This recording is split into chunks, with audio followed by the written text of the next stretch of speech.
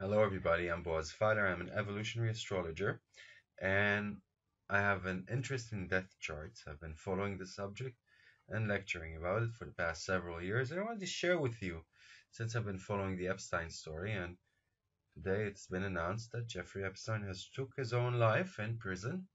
So let's look at the charts together. It's me, you, and Georgia. So this is Jeffrey Epstein's natal chart. It's a Sun on first chart since we don't know the exact birth time. Jeffrey was born in New York, New York on January 20th, 1953. So this chart is set for 12 p.m. and the Sun is set to be on the cusp of the ascendant. And so all the houses are derived by the Sun that day in its height. So even the house placement has a significance because it's solar. So I'm going to talk a little bit about this chart and just want you to notice the South Node in Leo in the 7th conjunct Pluto. Being an evolutionary astrologer, this already tells me that this is a soul that comes with intense memories regarding relationships and love and passion. And since the North Node is in Aquarius, this is about going to involve the higher mind and stepping out a bit from the heart into the mind and maybe involving oneself in something that is not only for my own betterment but for the betterment of mankind, making this a better world for everybody, more advanced world for everybody. We can see this conjunction between Venus and Mars in Pisces, giving a feeling of something that is a bit limitless. See here, it is in the second house of this solar chart, involving passions and sensuality. We can see that sensuality and maybe over sensuality and overindulgence is something that this soul already remembers and would echo again in this lifetime.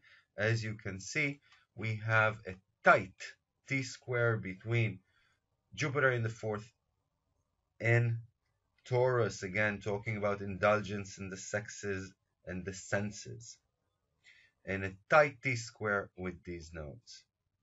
So this is definitely a life lesson and a very important place to watch out for karma in this life.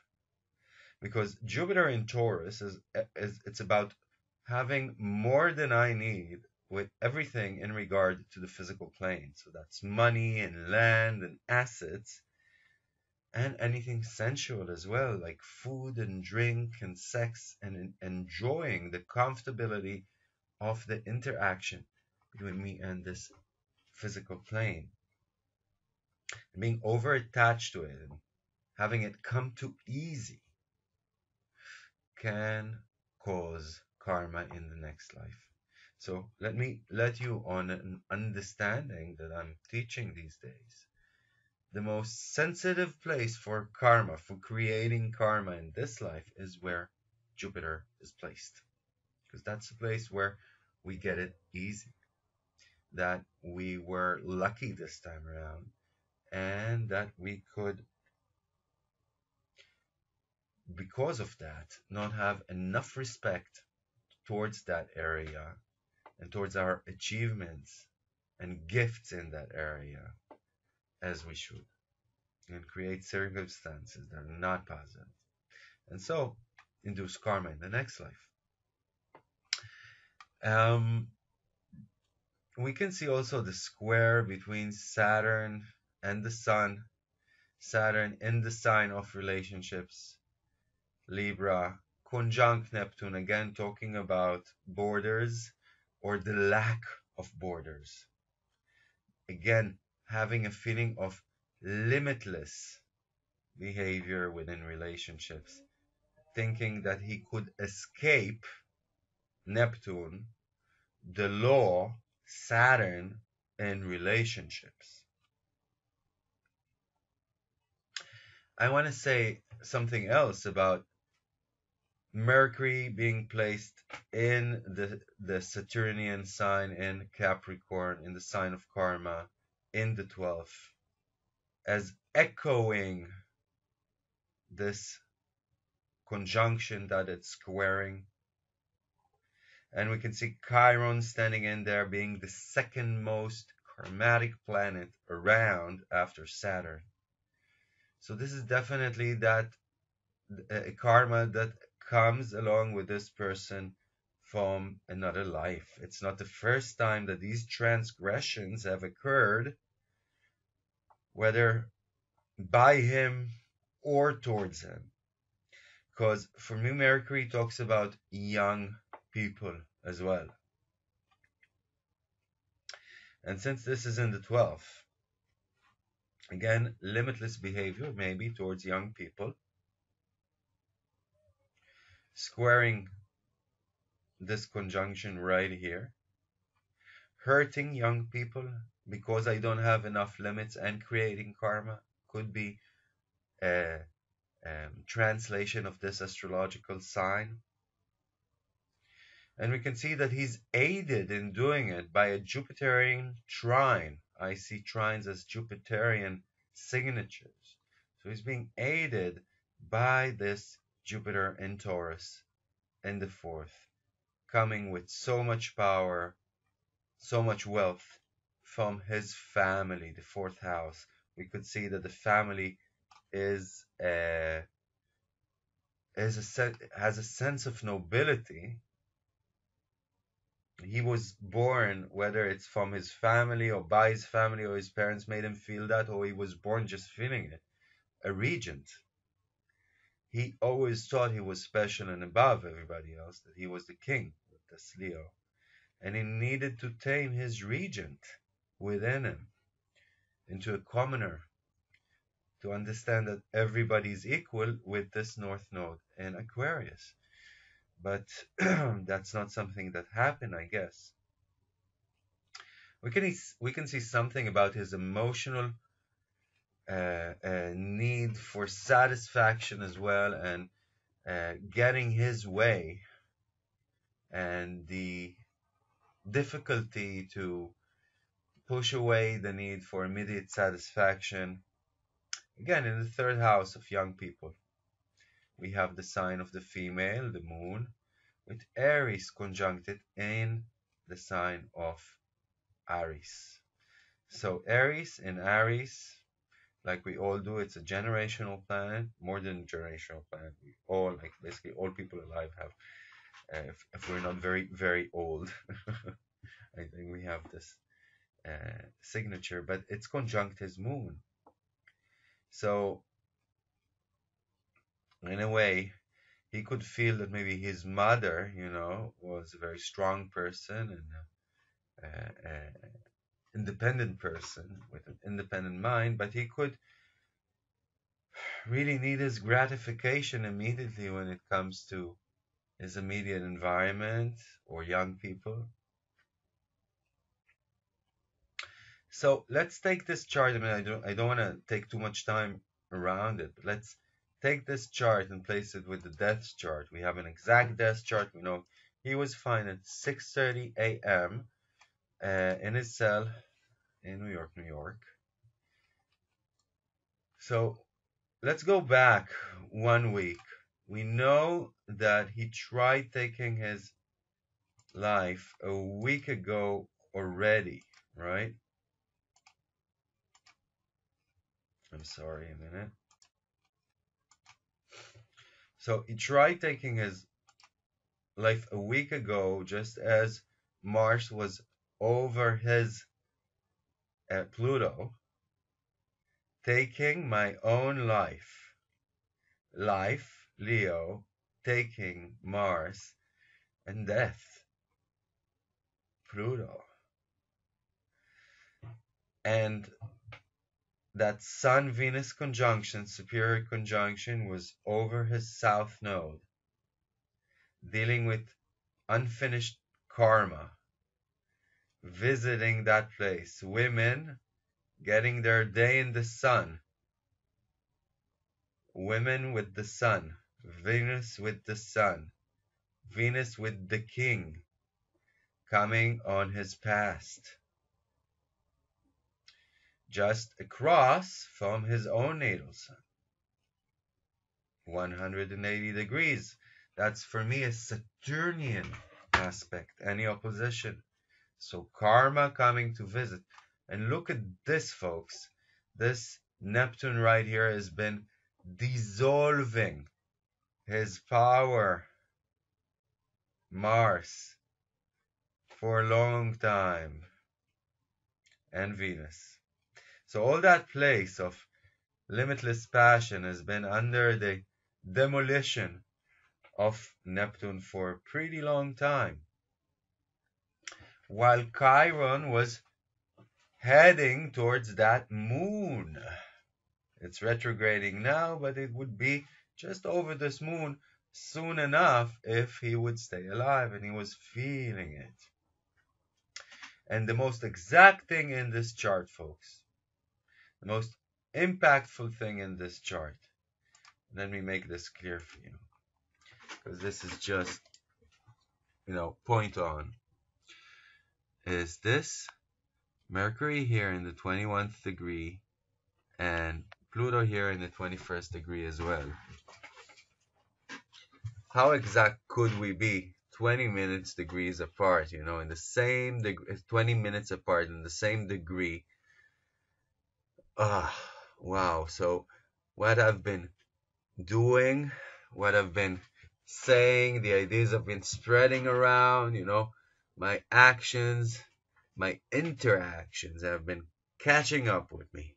Everything's breaking apart and appearing. Everybody knows how I've treated these women. And Saturn, the Lord of Karma, goes over this Chiron, the wounded healer. Again, karma and karma. And they're only 4 minutes apart, folks. 4 minutes apart. How exact is that? And not only that, they're squaring all of that natal aspect.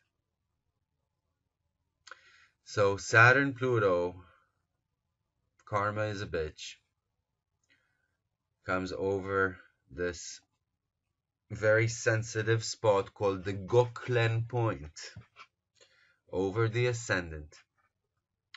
The most impactful statistically, scientifically point in your birth chart, as these two very transformational planets sit over these two rising planets in the solar chart.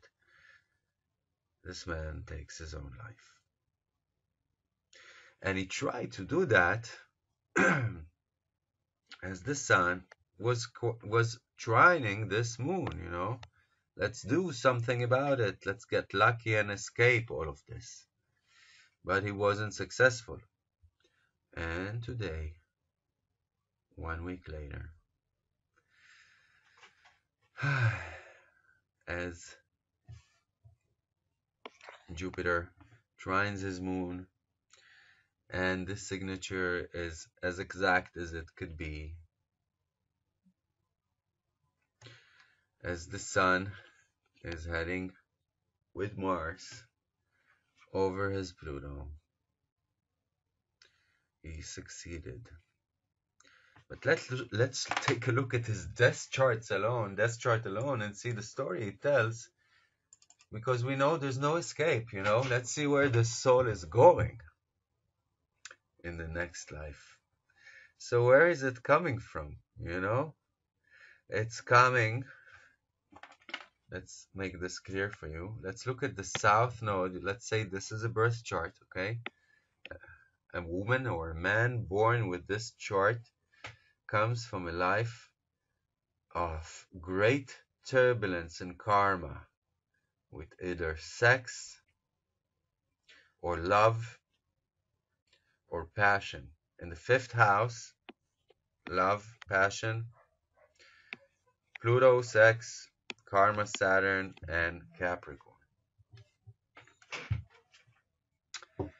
And Interestingly enough, he was born this time around with Leo on the south node, and here he's born or going to the next life in the fifth house.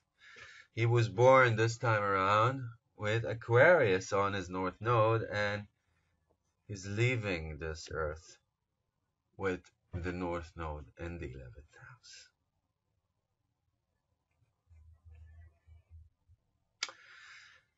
And we can see this very strong Jupiter in the fourth house conjunct the moon, so he would probably be born into a big family. A lot of women in that family. You can see Ceres adding to that.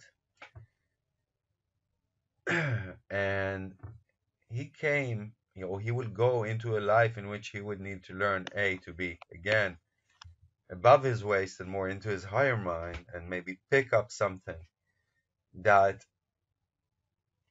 would be good for his brothers and sisters, his fellow men, and not just for himself. So we can see that theme continuing onwards with that soul.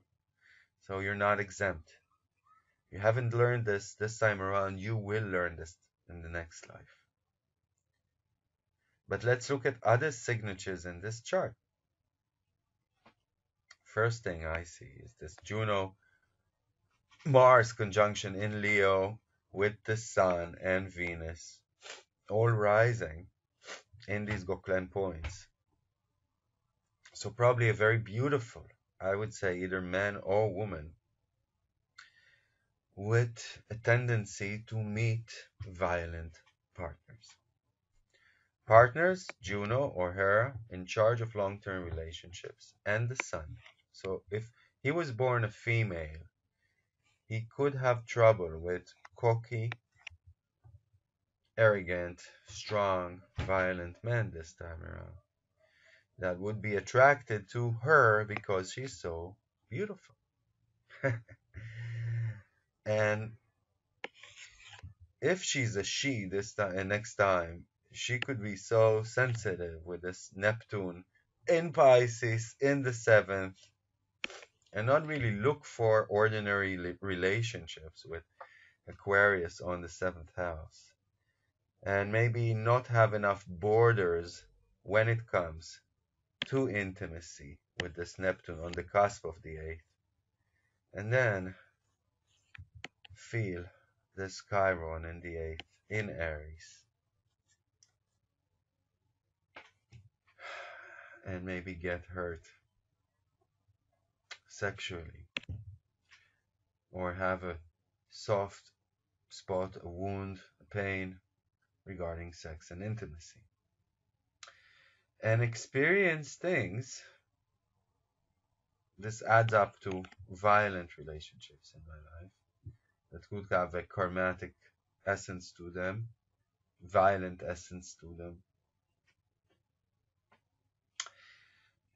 And in this way, this soul can learn how important it is to be just and fair and good-hearted and sensitive towards your partner by experiencing violence, turbulence, and pain because it is too sensitive from her partners, or from his partners. Interesting. So, just a tip of the iceberg. We could always go deeper, but we can see how things keep on evolving and going on. I want to thank you for watching this, and if you enjoyed this, just share it. And of course, you could reach me on Instagram and Facebook and through my email at bozfyler@gmail.com, or check me out at bozfyler.com. You could always study with me or come for a personal consultation. So, have a beautiful week. Live long and prosper. Bye-bye.